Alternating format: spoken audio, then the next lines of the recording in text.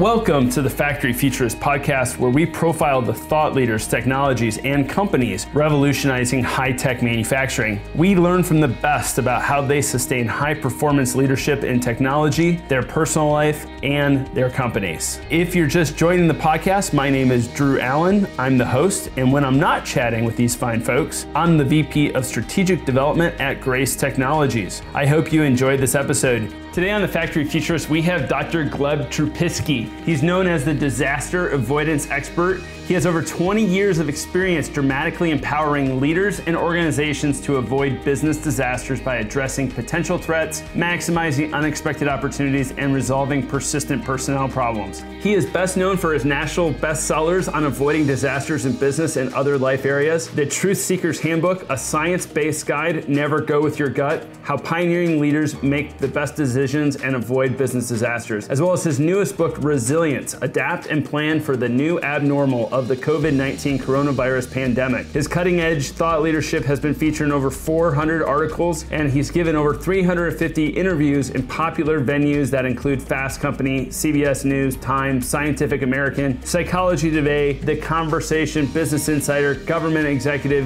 Inc. magazine, and many others. His experience comes from over 20 years of consulting, coaching, speaking, and training mid-size and large businesses and nonprofits. He serves as CEO of the boutique consulting, coaching, and training firm Disaster Avoidance Experts, which uses a proprietary methodology based on cutting-edge research to help clients maximize their bottom line. His clients include Aflac, Balanced Employment Assistance Provider, Edison Welding Institute, Fifth Third Bank, Honda, IBM, International Coaches Federation, Ohio Hospitals Association, and many more. He also has a strong research and teaching background in behavioral economics and neuroscience with over 15 years in academia with dozens of peer-reviewed academic publications under his belt. He earned his PhD in the history of behavioral science at the University of North Carolina at Chapel Hill in 2011, got his master's at Harvard in 2004, and his BA from NYU in 2002. He lives in Columbus, Ohio, and in his free time, he enjoys tennis, hiking, and playing with his cats. And most importantly, he makes sure to spend abundant quality time with his wife to avoid disasters in his personal life. We get into a lot of stuff. His comments were thought-provoking. They have me looking at certain aspects of our business. I really am so excited to have him on. I think you're going to be able to glean a lot. This coronavirus pandemic is far from over, so if you haven't already acted, now is the time to take this advice to heart. So please join me with welcoming him on the Factory Futurist. Well, I am so happy to have you on. Today on Factory Futurist, we have Dr. Gleb. Thank you so much for jumping on with us today. Thank you for inviting me, Drew. It's a pleasure. Well, you have got one of the most interesting, apropos backgrounds currently. It does seem like we're a bit out of maybe the initial worst part of this situation. So are people now kind of having some false hopes, or is the vigilance dropping, or what are you seeing, or what do you feel currently? I'd say yes to both. People are having very much false hopes and vigilance is dropping, and that's very unfortunate. So I'm having to, when I'm working with my manufacturing clients, let's say, many of them want to get back to normal. And that is a bad idea, because right now we're in a period where states are loosening restrictions quite a bit before the federal White House guidelines are suggesting they should be loosening restrictions, when cases are not dropping, when they're staying steady or actually still going up. So we're seeing a lot of problems that are going to be happening, that are increasingly going to be happening. I can make a very clear prediction that what's going to be happening is an uptick in cases in states that are opening up, and then there will be, what will happen after an uptick of cases? There will be eventually a time period when they'll have restrictions again, because otherwise hospital systems will get overwhelmed.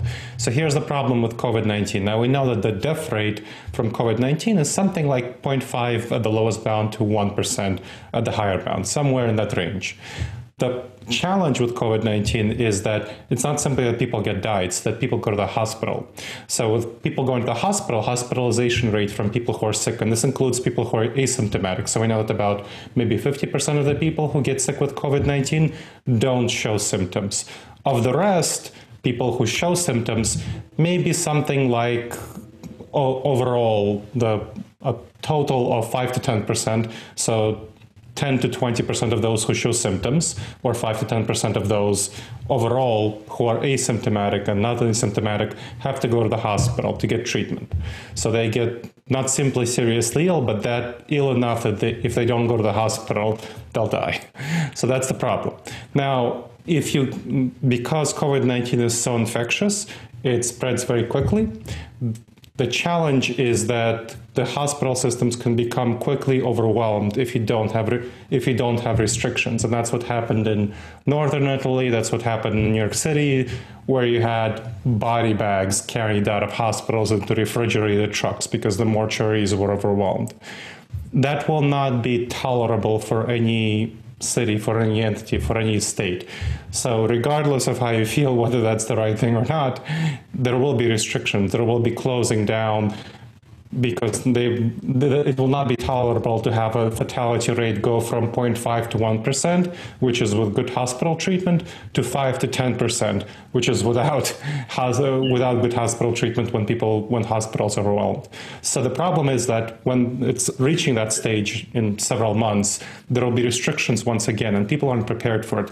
Markets aren't prepared for it. Manufacturing isn't prepared for it. Businesses aren't prepared for it. This is a big problem, that they're not looking forward to the future. They're trying to get back to normal, and they're thinking we're back to normal, and we're not. It also does not seem like the stock market has that priced in.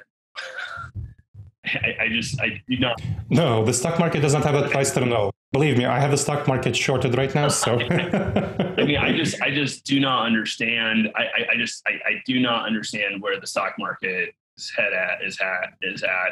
I mean, what do you? I mean, I know obviously you're not an epidemiologist or a medical doctor, but do you think that I have very low hopes for a vaccine. However, it does seem like there's going to be treatments, and there seems to be promising potential in the treatments, but obviously they most of the time require hospital beds.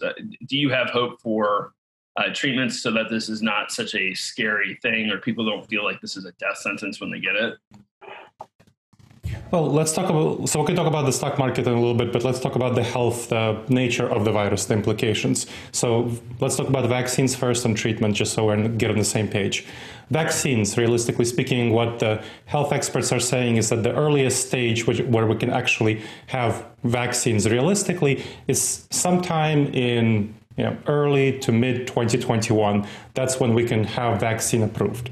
So approval of vaccine for production, for mass production. Now, that's very optimistic. That's super optimistic. If everything goes right, if everything lines up, everything is perfect. Like how often does everything happen perfectly, right? But let's say, if it happens perfectly, then what will happen? I also understand that this requires a completely different new approach to vaccine development, so that you don't get a similar issue like the RSV vaccine that they did in the 60s, where there was actually increased mortality, because what's killing people is actually an overactive immune response, not a lack of immune response. Correct? You're absolutely right. Yep. So that's one of the things that they have to, that's why the trials take so long to go through and actually test the effectiveness, not simply the effectiveness, but also the safety of the vaccine. So that's why it will take until that long for, if the first, Moderna, let's say, vaccine works, that's going to be how long it will take, early to mid 2021. Now, then that it will have to be produced. And for it to be produced, how much resources does that take? So produced, distributed, people are vaccinated, you have to fight the anti-vaxxers. That will take, if you assume excellent government competence, which will of course have to produce this and distribute things, it will take at least 6 months for the vulnerable categories, who are people over 60 and people with immune deficiency conditions and other deficiency conditions, to be vaccinated. So right now, into mass vaccination of at least the most vulnerable by the end of 2021, beginning of 2022. Most people are not pricing that in. That's the most optimistic scenario, and they're completely not pricing that in, that we'll have waves of restrictions and loosenings. Right now, what people are thinking about and feeling, the vast majority of the people who are thinking about this, business owners, business leaders, they think that the restrictions are over, that there will be no more restrictions and everything will go forward. That's how they're approaching things. I'm not an epidemiologist. I'm a risk management expert, decision-making expert, and immunologists don't know how business leaders make decisions and what kind of risk management approach they take. The stock market is following the wisdom of people, let's say, like Elon Musk, right? So he's pushing for factories to be opened, and he said that on March 6th that the coronavirus panic is dumb, and he said that in a tweet on March 20th that we will have no more new cases in the US by the end of April. So that's the kind of people that the stock market is listening to. He drives prices. Goldman Sachs, they drive prices. They made a prediction in February 24th. Their analysts predicted that the US second quarter growth would be 2.7%. Then on March 15th, they lowered their prediction from growth of 2.7% to a decline of 5%. Then on March 20th, they said that no, now there will be a decline of 24% for second quarter GDP. So they are very optimistic, and they had to revise their estimates a lot. There's extensive optimism in the stock market. People in the stock market is not really prepared to deal with the pandemic. It's never dealt with a pandemic before, and it's very optimistic. They approach the pandemic very optimistically. Then there are certain decision-making errors that come from how our brain is wired that they cause them to approach the pandemic as optimistically. Now, you might be thinking, you said about the treatment also, the remdesivir or other drugs. Well, it will take a very long time. Now, remdesivir, it seems, has effectiveness in lowering hospital stays. So people who would otherwise spend 15 days in the hospital on average spend maybe 11 days if they take remdesivir early enough. But it would take a very long time to first get approval of it, testing and so on, and then approval of it and mass production. So it would not really be widely available until the summer of 2021 in terms of approval mass production. So that's not really a silver bullet either. And even if it becomes widely available, it's not that impactful to decrease people's hospital stays. It's not like it decreases infection rates. So this is a big problem for us. This is not something we don't have treatments available. We don't have treatments available soon. That's a big problem. And the most optimistic case for a vaccine is going to be sometime by the end of 2021, early 2022 mass vaccination, more realistically going into 2023, 2024, if everything doesn't line up perfectly. So that's what we're dealing with. What's your take on the most recent science on immunity to this thing? I've been trying to keep up with the science so far as people's whether or not you actually do get immunity by actually having COVID. I read one number that it seemed like it was only 10% of people who actually had it were immune to it moving forward. There was a few things over the weekend that seemed to contradict that information. What's your read on the immunity piece? So currently in mid-May, what we're seeing is that some people who are getting COVID-19, who got COVID-19, seem to be getting reinfected with it at a later stage. So that's worrisome in terms of immunity. Now, there's no clarity about why that's happening. It might be that certain people just fail to develop the antibodies needed, and most people would be immune. The optimistic interpretation would be that, hey, most people are immune after they get COVID-19, and only a small proportion of people are not immune. That's optimistic. The more pessimistic interpretation would be that, well, immunity fades pretty quickly within the next several months. That's the more pessimistic interpretation, and we just haven't had the time to evaluate this question thoroughly. It's a relatively new disease, so we really don't know enough to say which of these scenarios it is. And obviously it would be pretty bad if immunity fades quickly, because then, you have to get a vaccine every 3 months, every 5 months. That's not great. So that would be a serious problem. So going back to the decision-making process, I want to highlight this. The market is not making good decisions around the pandemic simply because it doesn't have experience with pandemics. And we as human beings don't make good decisions around major slow-moving train wrecks like the pandemic. This is not something that we make good decisions around.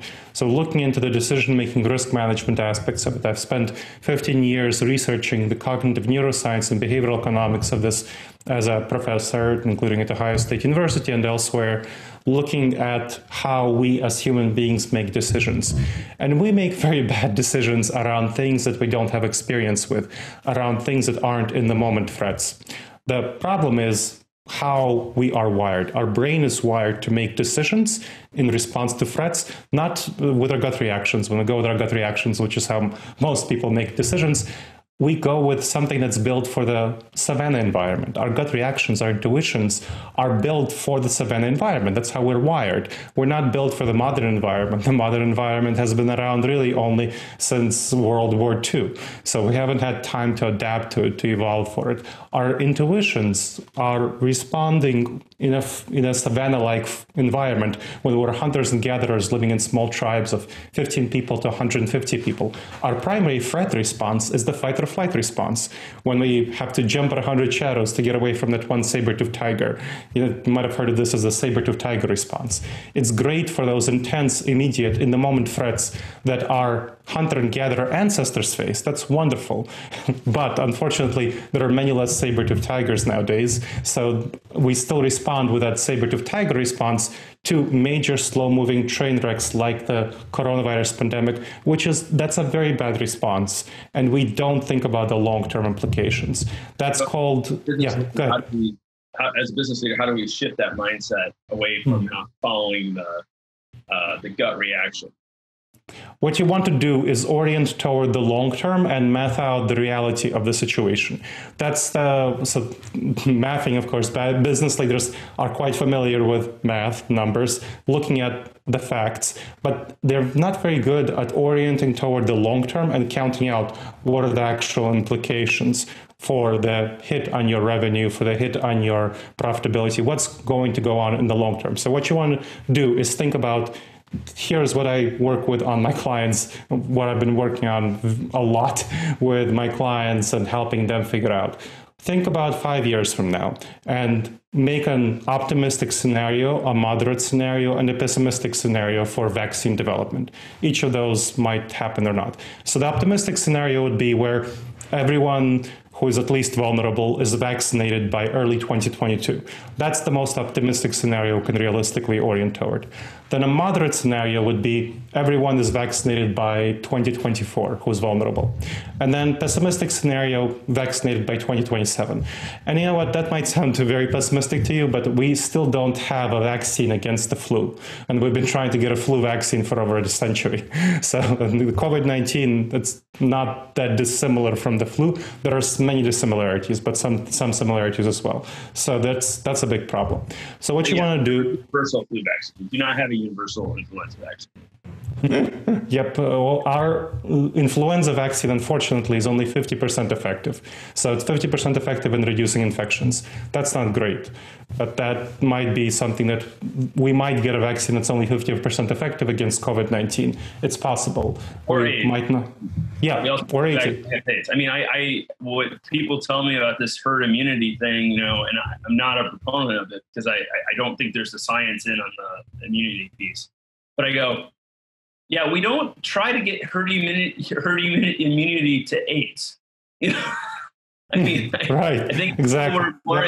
Exactly. Like, however, you don't have to have sex with someone in order to get AIDS. All you have to do is walk within 6 feet of them for 15 minutes.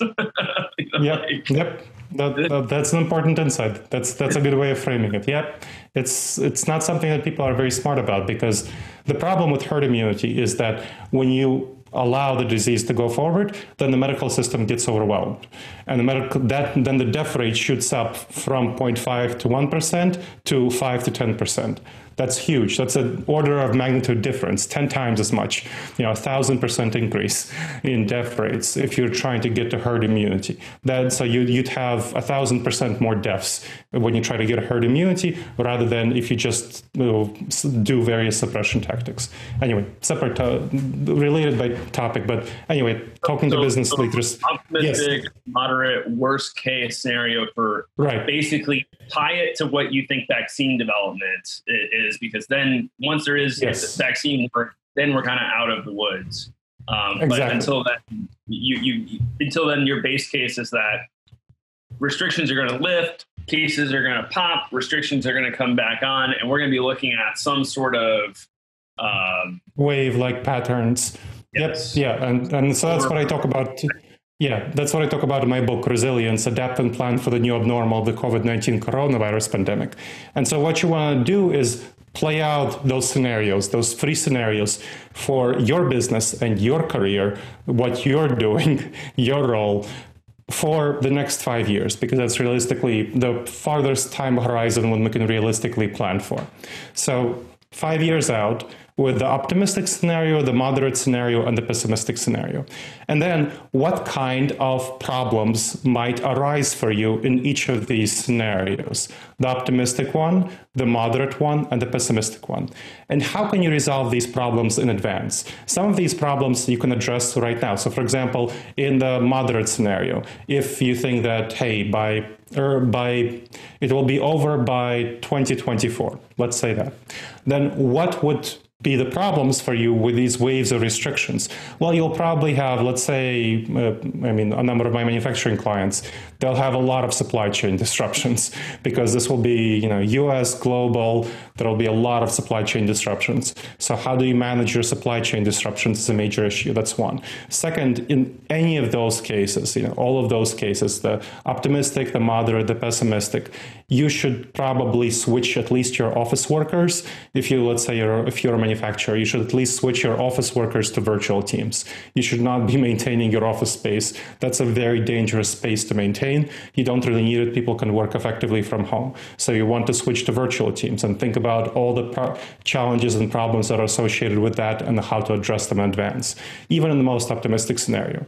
Then other problems, so you can talk about that, how are you going to deal with investments, capital, so on. So those are the problems. You want to think about problems for each scenario and how can you address these problems in advance. And then what are the opportunities for each scenario and how can you seize these opportunities? For example, you can bet that most of your competitors will not be planning for the long term, and they will be stumbling as the next wave of restrictions comes in. So then perhaps you can approach their clients and say, hey, I've taken steps A, B, C, X, Y, D, Z to be pandemic proof. So if my competitor stumbles, I'm happy to provide you with the service products that they would have provided you. And that way, the potential client, the prospect, can think of you in the moment when your competitor stumbles, and then you can seize market share. So these are the kinds of opportunities you want to be thinking about going forward. And then how many resources would be needed to solve the problems and seize the opportunities. So resources. Reserve those resources and plan for at least the moderate scenario. Don't plan for the optimistic scenario. Hope for the best, but plan for the worst, right? If you have the resources to plan for the pessimistic scenario, that's ideal, but at least plan for the moderate scenario. And then go forward and figure out what kind of information would indicate to you which of these futures you're actually heading toward. And then use that information to pivot and shift your course going forward. So that's the kind of things that you need to do to address the decision-making errors, the gut reactions that come from how our brain is wired. So one thing I guess I got a couple follow-on questions for there. What are you seeing? What data have you seen about productivity of office workers? What's the shift? Have you seen any interesting data sets around productivity measures increasing with virtual teams? So what you want to do when the virtual teams, I've done this before. Before the pandemic, I've worked on transitioning some companies to either hybrid or all virtual teams. And I've done quite a bit of research on this topic. So there are a number of areas that you want to address in order to prevent productivity decreases and even have productivity increases. Specifically, 6 areas you want to be looking at. So 6 areas if you don't want a productivity decrease, if you want an increase. First, motivation and engagement. Motivation engagement, already before the pandemic, we know that on average around 34% of all employees are engaged, actively engaged with the company, meaning they're creative, they're ready to sacrifice for the company, they're solving problems, taking initiatives, taking leadership from anywhere in the organization. Most people, over 50%, something like 55%, are somewhat disengaged. They're just coming in, punching the clock, doing the minimum they can to get by, not get fired, ready to leave if a better opportunity presents itself. And something like 15% are hostile, actively hostile, where they're looking to leave and bad-mouthing the company, so subverting the company from within. The problem when people go work from home, especially when they're kind of forced to work from home, is that there's more disengagement because, well, in the first few weeks, they're still kind of rallying around the flag, around the company, but as they spend more time at home, we are tribal creatures. So kind of going back to the evolutionary psychology, what's going on with our decision making. We're very much influenced by people who are in our surroundings. And when we're not surrounded by coworkers who are working, it's hard for us to stay engaged, to stay motivated. This is a big challenge, especially right now with the pandemic, when kids are staying home, teenagers are coming from college to stay home, when you have to take care of older adults, there's a lot of tensions, get groceries, right, get toilet paper. So you have to figure out how to help your employees stay engaged and motivated. And there are a number of tools to do so. But if that's a problem you need to solve. You need to be aware each company has to solve it in its own way. So that's one problem, one area. Then another area is effective communication. Now, it's already hard to communicate effectively face-to-face, of course. It becomes much harder when you transition to virtual if you don't provide people with training. Because virtual collaboration takes place overwhelmingly through text, through Slack, through Microsoft Teams, through Trello, through Asana, whatever collaboration software you're using. And when you're using text, you lose a lot of the subtext. Things like tone of voice, things like body language. You don't see when somebody has an anxious expression, a worried, a concerned, an excited expression on their face, which is very important, body language. You don't hear the tone of somebody expressing things. When I say something like, I think Mary should take that project, or I say, I think Mary should take that project, those 2 sentences mean very different things. But when you write them down, they're the same thing. If people aren't... Your 4 emojis in business communication. Pardon? Can you repeat that, please? Your 4 emojis in business. I am for emojis, yes. But of course, it's going to be kind of, people have difficulty with emojis as well, and they are not thinking about using emojis. They're not thinking about using emojis, when they're effectively communicating in business. So this is a problem, right? You need to train people in how to have effective virtual communication. And many people don't think about that when they're transitioning to virtual teams. A related, but not the same issue, is problem solving, conflicts. When you're in the office environment, it's pretty easy, or much easier at least, to solve problems because you can notice problems earlier onward. You can stop somebody in the hallway, chat to them about, hey, what's going on with this project? And you see their worry, anxiety, tensions, resolve problems in the moment, address them. It's much easier to do so. When you're in a virtual team, it's harder to notice problems in the first place because you don't know that they're happening. You're not engaging with people on this everyday level. So that's one, noticing problems. And then because of the communication difficulties, it's harder to resolve problems.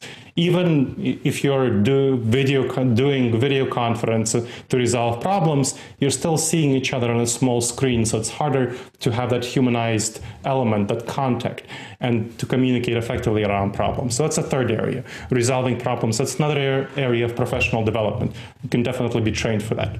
So, fourth area, cultivating trust. In the office environment, cultivating trust comes naturally, comes easily. You connect with people, you have that engagement one-on-one, meet over the water cooler over lunch, talk about your kids, your vacation plans, whatever is happening, local sports ball team, right? I'm in Columbus, Ohio, go Bucks, and so on. So that is the kind of connection you can have, that cultivation, that trust, the human relationship. It's much harder to do that when you're in a virtual setting if you don't provide venues for doing that. And there are a number of ways that you can address that. You can provide that humanizing element, that connection, but you have to deliberately do it, and you have to take steps to do it. We could talk about that. So that's the fourth one. We try to do virtual happy hour every week. We used to have happy hour starting at 4:00 on Thursdays here. So next time you're in Iowa, there's no pandemic in 7 years, apparently. And so they have a vaccine, swing by at 4:00 on Thursday for a happy hour. Otherwise, we can invite you in on our Zoom meeting, but it's a little less fun. But people now take playing games and stuff. So we also did we did like a quarterly state of grace thing. So we actually, the only company we could get to like deliver to all of our employees was Panera. So we had to deliver to all of our employees. Okay. We all sat down like virtually together, and so we do try to. So if that's good. If there's folks listening who are looking at ways to do that, that's a few things that we've tried, and I think it's working. But excellent. It's super important. Yeah, so those social happy hours, that's good. There are more things that you do on an everyday level to replace the water cooler conversation. So what I do with clients who I transitioned to, this is what I'm working on with a number of clients right now, and I did before, is to have two things or two types of things that you can set up. One is a policy where every day when they start their workday, and we have a channel for their team. And the team is a supervisor and let's say 8 people. So a Slack channel where what they do is they start the workday by sharing how they're feeling, what they're doing, what's going on in their life recently that they want to share about. What is one thing about them that most of the rest of the team doesn't know, fun fact, and what they're planning to work on that day. And then they respond to at least 3 other people who share the same thing that day. So what does that have? That creates a human connection, that the thing that you would chat about over the water cooler, right? Or at lunch when you check in with people, what's going on. You humanize each other, you create that connection, you remind each other that you're human beings, and you also connect with others about what they're doing, so their lives. So that's kind of one sort of a policy thing, a morning check-in. And that's obligatory. And then there's a separate channel where it's just people just chat about throughout the day about what's up, anything that's non-work related, anything, local sports ball team, like I said, scores, vacation plans, kids, anything they want to share. Interesting article they read. There's no sports news anymore. Nothing. Sure, but more, I think more sharing like, when is this league reopening or that thing reopening? I think some stuff like that. But yeah, basically those sorts of things, everyday life stuff, recipes from the quarantine. So those sorts of things. So you have that combination of an obligatory daily check-in that everyone has to do, and then spontaneous, autonomous, anyone can do whatever. And that I find provides a good balance for people. So people who are more extroverted will do both things and extensively chat throughout the day. People who are introverted will just do the morning thing, and that's great, and that's good for both personalities. How about we do 15-minute stand-up meetings. I guess we're not standing up anymore, but we call them stand-ups. Any research or, how have you found those? Have you found those to be effective? My concern is that potentially it takes up a little too, it's not just 15 minutes anymore. But we do try to get some of that water cool conversation. I don't know, just want to hear your thoughts on the stand-up. People tend to be distracted during those and be checking their phones and stuff like that they tend to be disengaged. Whereas, if you're doing it, the important thing is to do it as in a textual format. So that's kind of important because people are virtually used to communicating in a textual format. So you want to humanize each other in a textual format.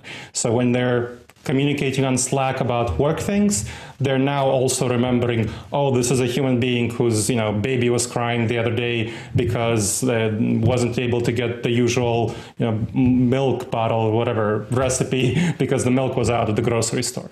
Those sorts of things. So that's a more effective way than just kind of those stand-up meetings. The social happy hours work well, but that's kind of an after-work sort of thing.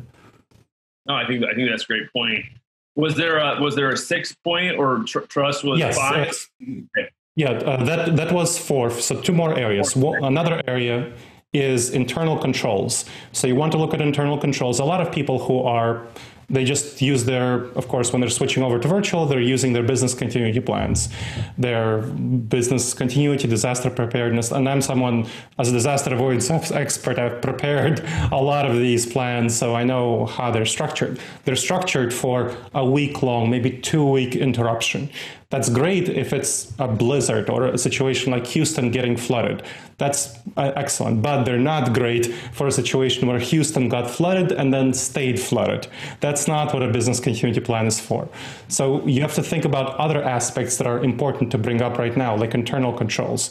And that's issues like financial security. So you want to make sure to protect your financial security. Issues like cybersecurity. So people who are working from home, they are not used to following cybersecurity protocols when they're working from home. And the FBI has found that already there's a great increase in the number of successful hacking efforts and successful hacking because people are working from home. They're not following typical cybersecurity protocols. Also, their computers aren't hardened in the way that they would be in the office. So that's another thing to think about. Providing them with funding, so training on cybersecurity and funding on having hardened computers.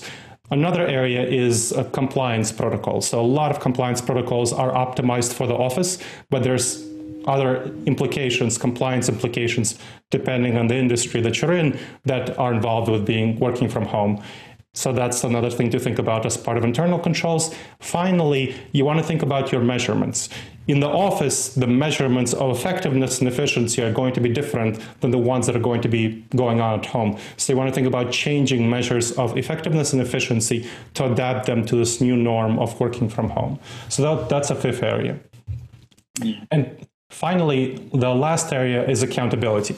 In the office, accountability is much easier to achieve because when you're a supervisor, you can just walk about the office or the factory floor, see who's doing what, see that sort of connection.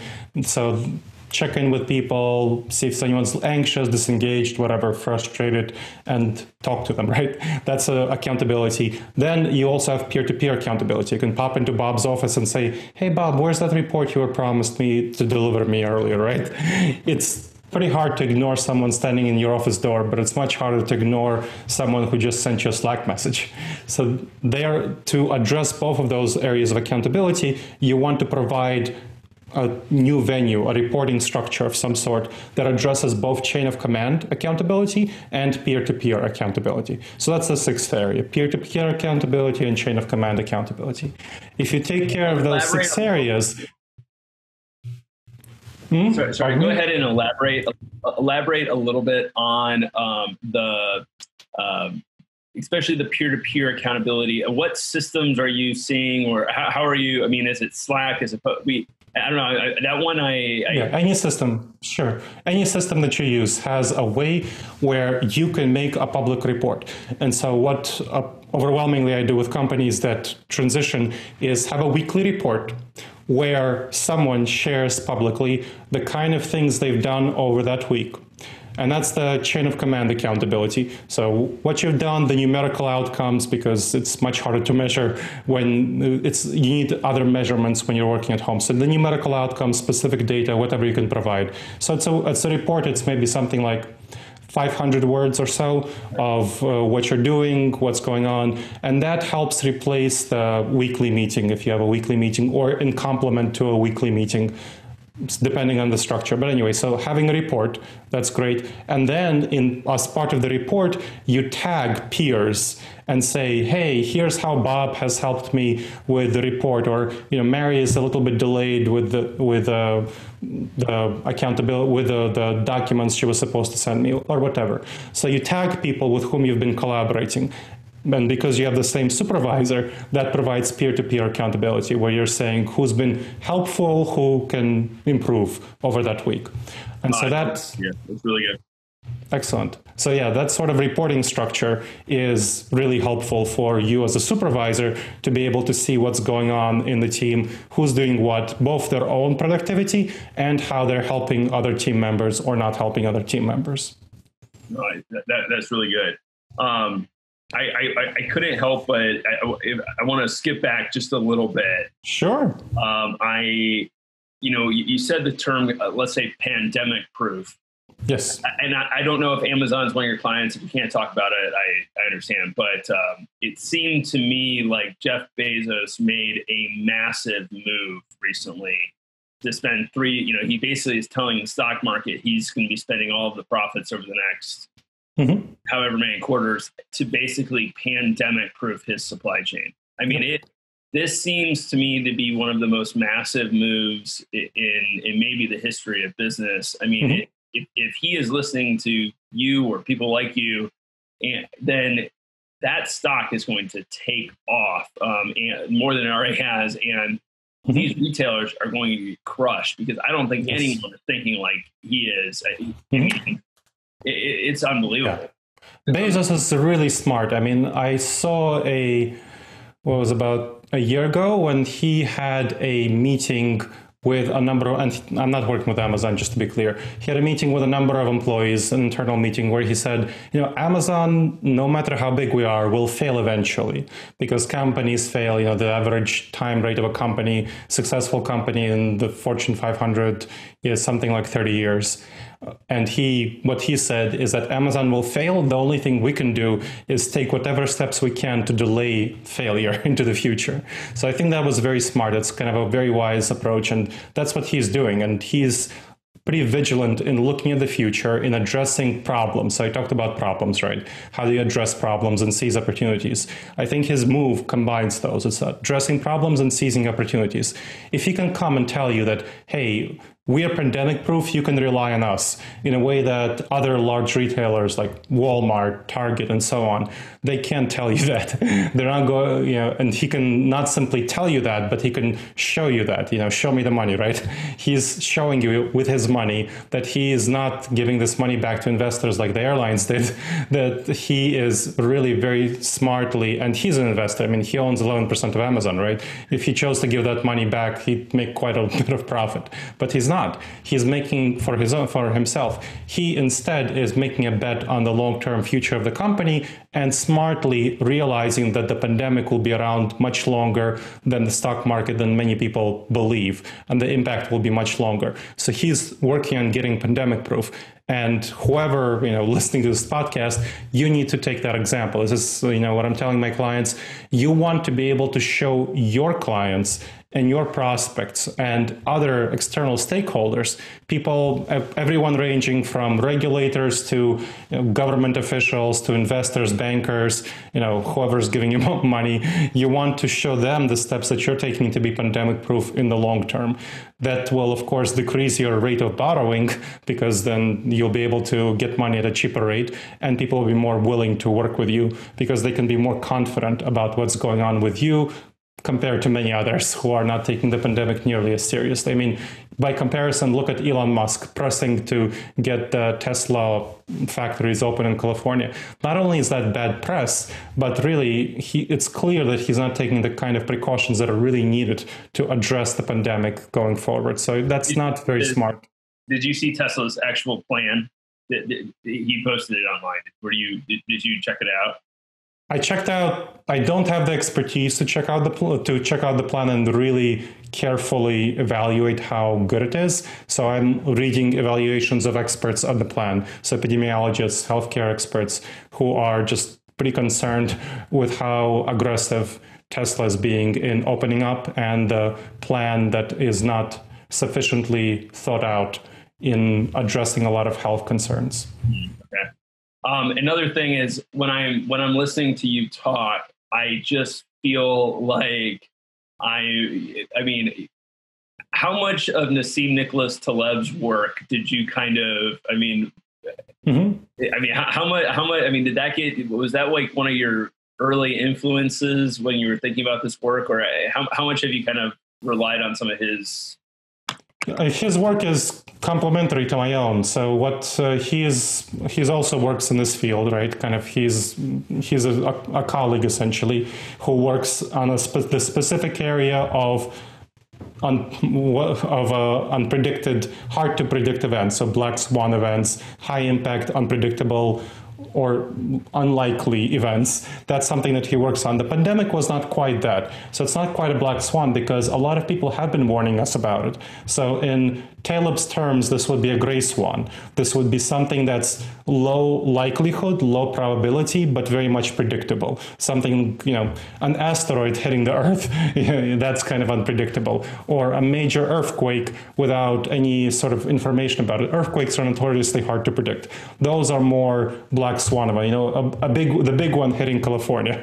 That's kind of would be more of a black swan event. But this is not quite that, because the pandemic, it was already developing in December. It was pretty clear in December that if it's impacting Wuhan, now a lot of people really underestimated the kind of problems that are happening in Wuhan, China, which is the origin of the pandemic. They think, oh, hey, I've never heard of this city. It's probably some kind of backwoods China city. This is what a lot of people perceive about Wuhan. Full disclosure, I had surgery in Wuhan as an undergrad. Whoa. Okay. So clearly not you. So Mandarin. Like I lived in Hong Kong. So okay. So you know that Wuhan is a huge city. It's 11 million people. It produces something like over 22 billion in revenue per year, and it's called the Chicago of China. So it's kind of a major industrial and travel hub. It has something like 250 international flights per day. So that's a huge amount of people who are traveling out of that city. So depending on something like maybe 10,000 people per day traveling in and out every day out of Wuhan. So obviously it's going to spread the pandemic quite globally, internationally. It's not something that can be easily contained. And it was already clear that this was going to be a serious issue in December 2019. But people in the US did not wake up until, early March to this issue? When was the emergency declared in the US? Mid-March? Really, and already, by comparison, what was happening in Italy, even not going into Wuhan, obviously people got that wrong, but looking at Italy in mid-February, stuff was getting real there.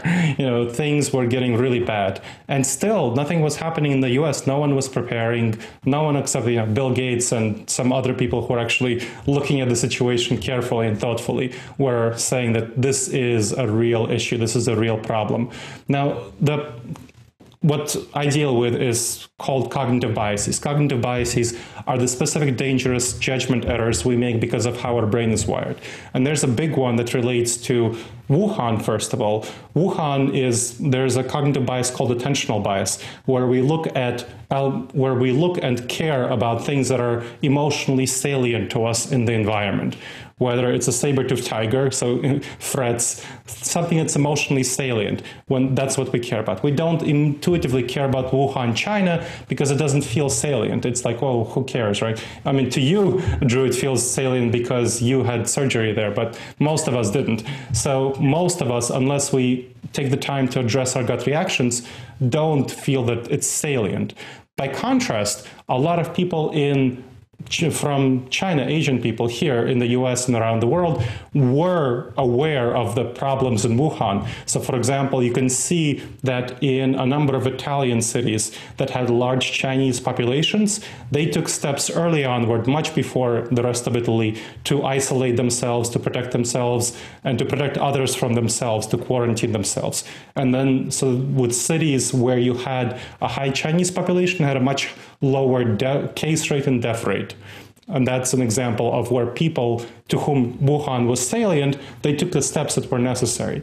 And unfortunately, the rest of us didn't. In the US, we only started taking steps when New York was becoming a serious health crisis. And that's obviously this no masks thing that was floating around. Anyone who has traveled internationally or who has lived in Asia knows people wear masks like all the time. I mean, ever since SARS 1, that, you know, this was like this is like a normal everyday occurrence. Yeah. And, you know, Nassim Nicholas Taleb was like, you need to be wearing masks, and the WHO as well as the CDC were saying no. And like, they're just, I'm pretty curious about what the hell do you think happened with the CDC as well as the WHO?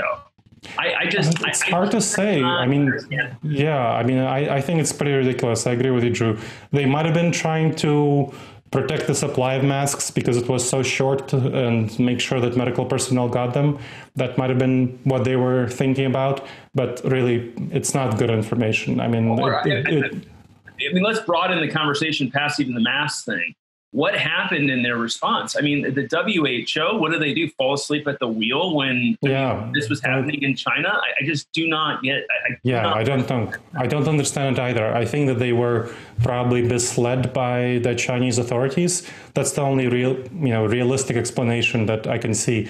The Chinese authorities provided bad numbers, and if you remember the U.S. response, the CDC's response, the U.S. political authorities, they initially praised Chinese response. They said that, China was doing a good job and so on. I mean, look at the U.S. response in January.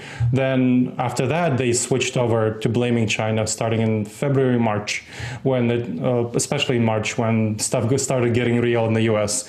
So I think it's just probably a matter of the kind of information that was released from China, and both the WHO and the CDC being initially too credible, to believing China too much that it was providing the right information. So that's what I'm guessing happened.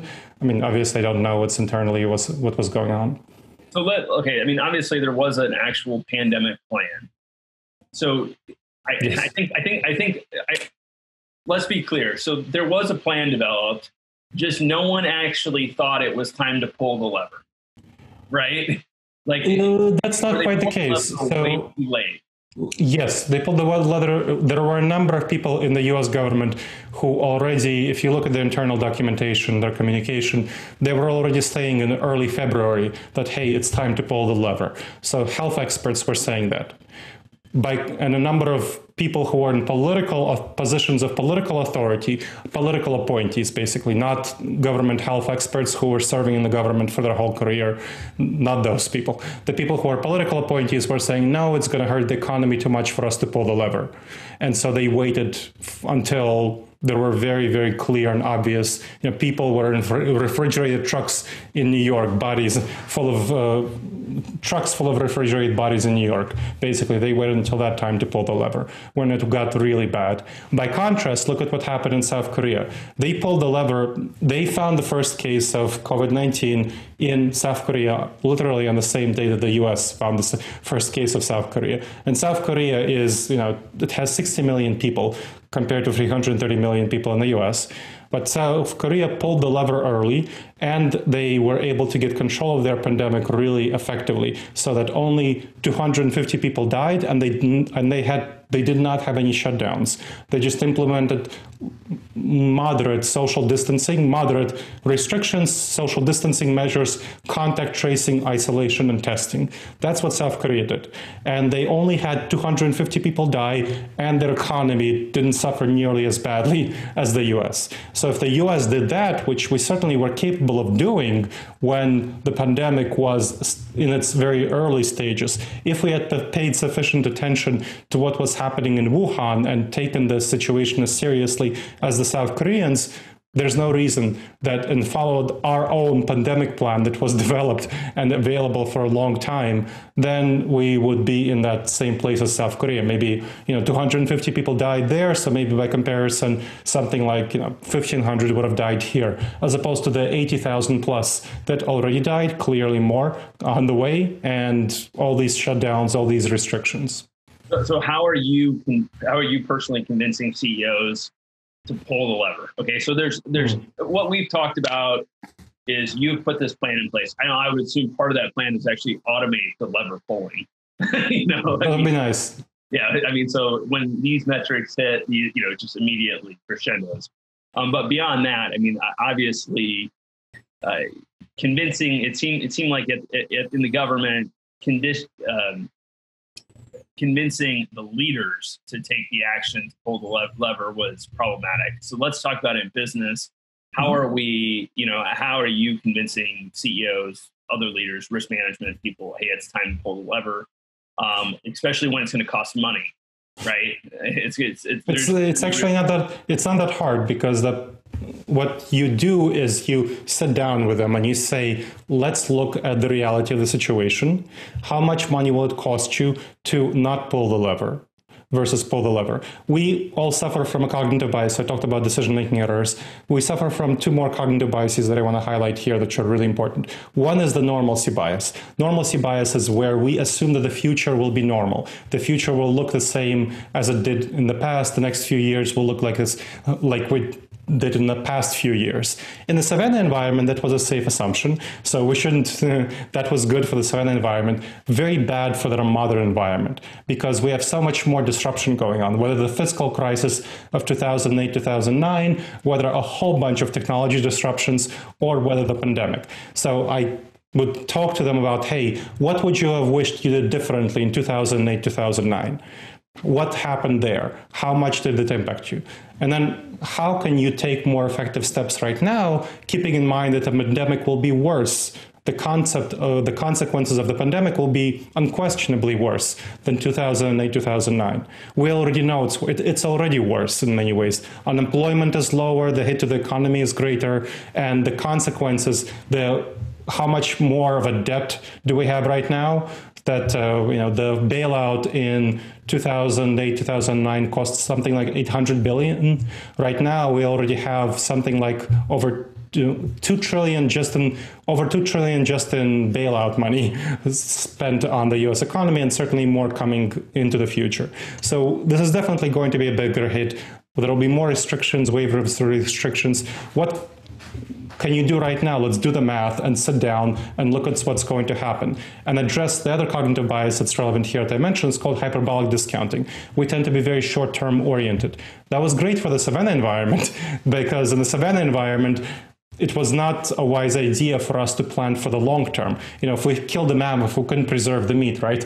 That was not something that we should orient toward. In the modern environment, of course, we can plan our business for the long term, we can put our money in the bank, we can plan for our career in the long term. That's much more safe, but it doesn't feel very relevant. The long term doesn't feel very relevant. So what you do is you make the long term relevant. And I talk about that 5-year range. Where do you want to be in 5 years from now, considering the reality of the situation? And let's plan out from that 5-year range going to today. What steps can you take right now to be where you want to be in 5 years? Invariably, that means switching to virtual teams. Obviously, if they have a factory, then not switching the factory, because they still need to produce stuff, to virtual teams, but switching their office workers to as much virtual as possible, doing a lot of social distancing in the factory. So that's a lot of stuff that they're working on and that we're working on. What's effective social distancing, going beyond CDC guidelines, aiming for 10 feet instead of 6 feet, because that's safer. And a lot of other new kind of evaluating the research on these topics. What can we do effectively to make the environment as safe as possible for their workers to feel safe? Because you want your workers to be committed to you. You want them to feel like you're taking care of them, and not like what Tesla is doing, which is forcing people to go into unsafe working conditions, essentially. That certainly breeds disloyalty and dismotivation, not something you want. So you want your people to feel loyal to you and to feel that you're taking care of them well. So orienting toward that long term. That means a lot of changes in CEOs. Once we sit down and we look at the simple math, the simple numbers, it becomes very clear, very obvious that these are major pivots that they need to do right now for the sake of their long-term success.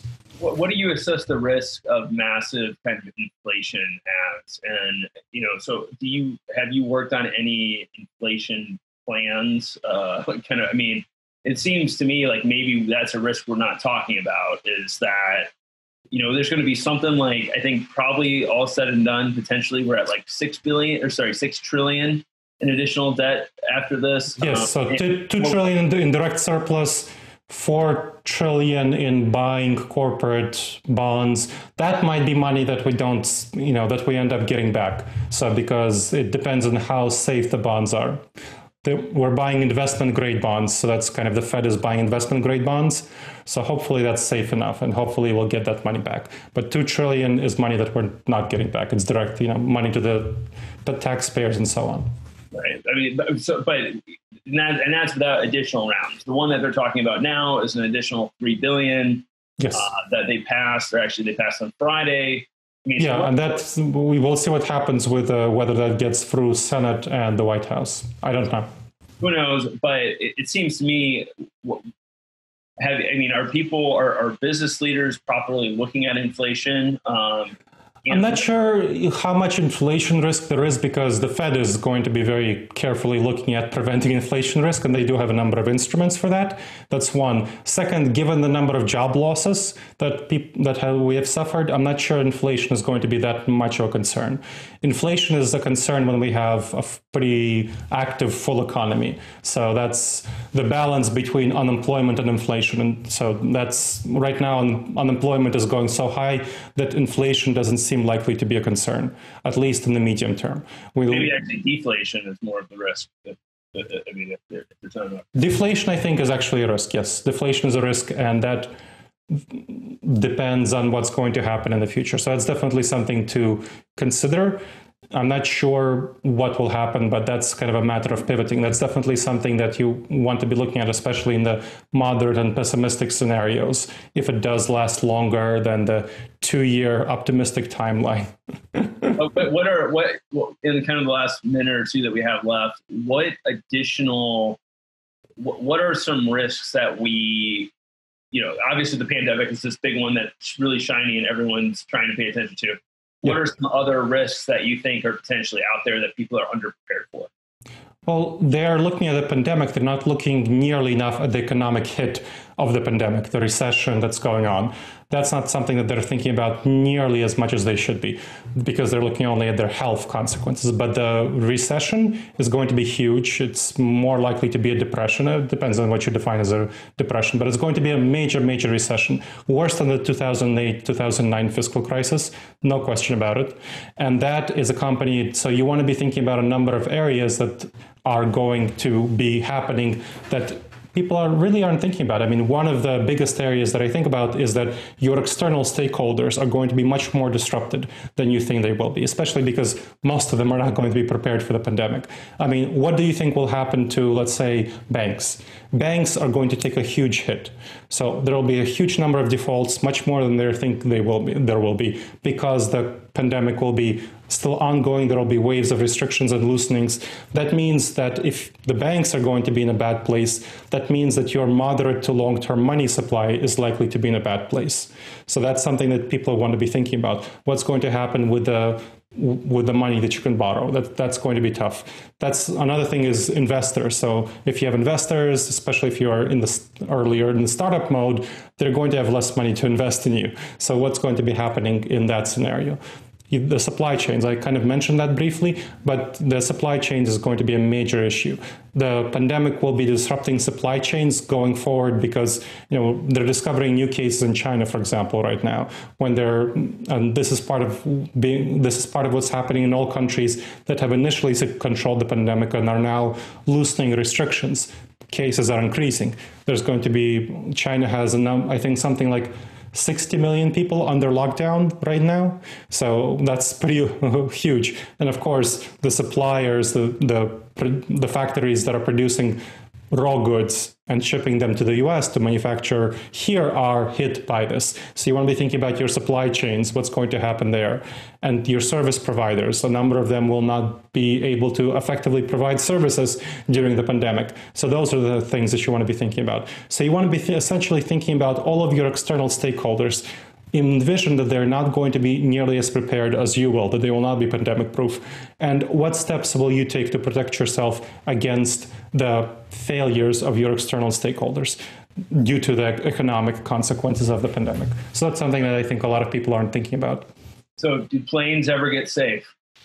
Do you think is there just any way to make them safe?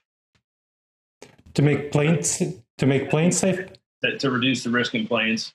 For air travel. Yeah. It's going to be very hard because it's not something about masks. It's being in a small, tight space. And we know that being in a small, tight, one of the biggest problems with people going back to the office is that regardless of whether you wear masks, if you spend a long time in a small enclosed space, people's breath, including those who have COVID-19, circulates around that space fully. So that's one of the biggest problems with air travel, that people's breath circulates throughout the cabin. And it's very easy when you're, when you're going from New York to Los Angeles, that's 6 hours, and I've been on that flight a number of times. That's something where you essentially get everyone's breath in your face eventually. So that's not something that is a safe environment to be in.